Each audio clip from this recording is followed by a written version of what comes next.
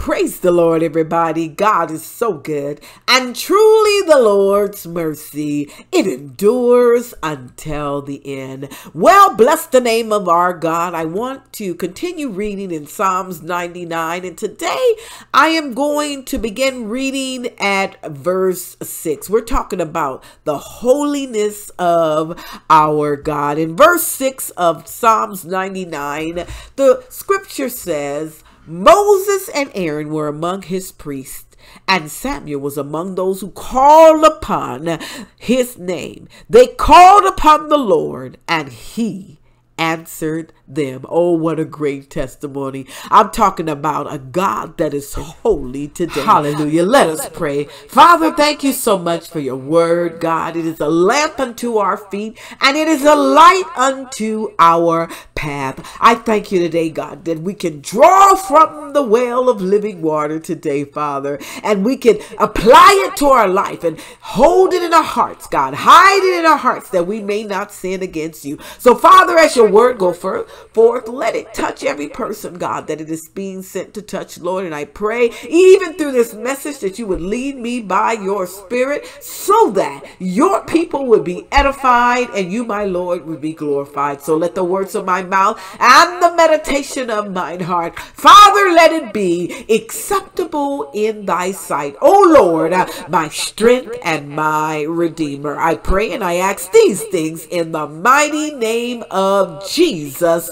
Amen. I'm so excited this evening because when you read the text, when the psalmist wanted to reach back and grab some of the great men of old, he reached back in this psalm and he grabbed Moses, hallelujah, and Aaron, those that God used to deliver the children, hallelujah, from Egypt, those that went before the Pharaoh and declared, let my people go, hallelujah, and God wrought some mighty miracles through Moses and his brother, hallelujah, when they stood before those Egyptians. And I'm even being reminded of one of the greatest things that God did in the Old Testament, how he parted the Red Sea so that his children could walk on dry land, hallelujah. But Pharaoh's army was swallowed up in that Red Sea, hallelujah. They were those that knew how to call on the name of the Lord. And I'm reminded as we read the text, it says, and Samuel, he was the one that anointed King David, hallelujah.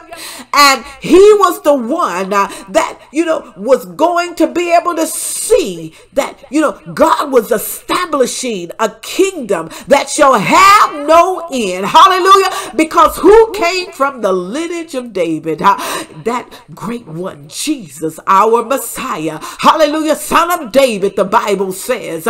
And God used these people to bring forth the Savior of the world. Hallelujah. Our God is holy and he is righteous and he is just. Scripture says again in Psalms 99:6, it declares, and Moses and Aaron were among his priests, and Samuel was among those who called upon his name. They called upon the Lord, and he answered them. He spoke to them in a cloudy pillar.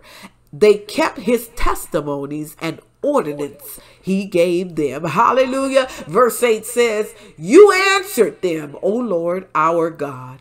You were to them God who forgives. Aren't you glad that we serve a God that forgives? Hallelujah. A merciful God, a kind God, a faithful and a just and a true God. He is worthy of all the praise. Hallelujah. Verse 9 finally says, exalt the Lord our God and worship at his holy hill. For the Lord our God is holy. Hallelujah. He is divine. There is none that can compare to the God of the Bible, the God of Abraham, Isaac, and Jacob. He is holy. Hallelujah. And he deserves, look at all that he has done. Look at through the Bible, you can see all that he has done. Look at your own personal life and you can see how God has carried you through it, how he has done great things even in your life. He deserves all the praise and all the glory, hallelujah, and all the honor for all the mighty things that he has done.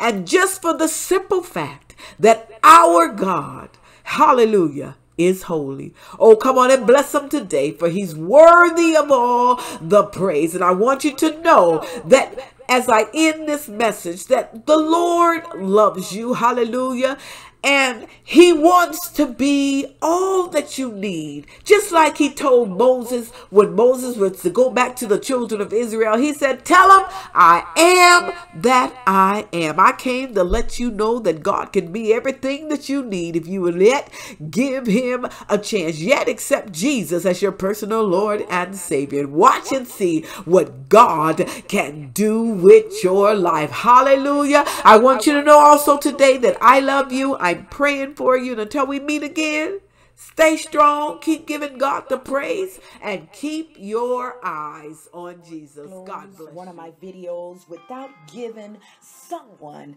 the opportunity to give their life to the Lord. You know, in the days and the hours and the time that we are living in now, it demands that you know who you are, who you belong to, and where you are going. And so I want to give you the opportunity to give your life to the Lord.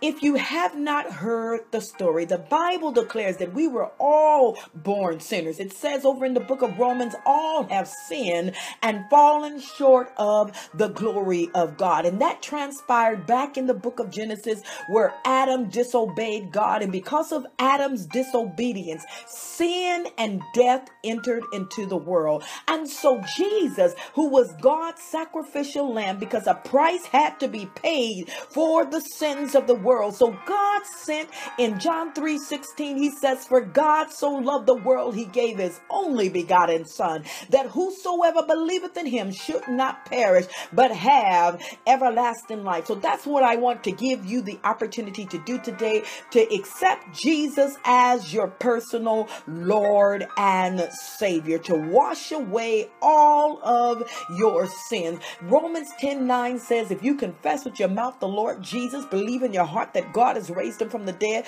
the Bible says you shall be saved. Romans 10:13 says, if you call on the name of the Lord, he will save you. So just repeat this prayer after me. Also, if you have walked away from the Lord, come on back home. Just say, Lord, I confess that I am a sinner. I'm sorry for the wrong that I have done. Please forgive me. I invite you to come into my heart and be my Lord and my Savior. I denounce Satan. I declare that Jesus is Lord. I believe that he died, that he was buried, and that he rose again. And now that I am your child, please fill me with your precious Holy Spirit. In the name of Jesus, I pray. Amen. If you have said that prayer, God bless you. Welcome to the family of God. Know today all of heaven is rejoicing because you have chosen to make Jesus your personal Lord and Savior. Welcome again to the family of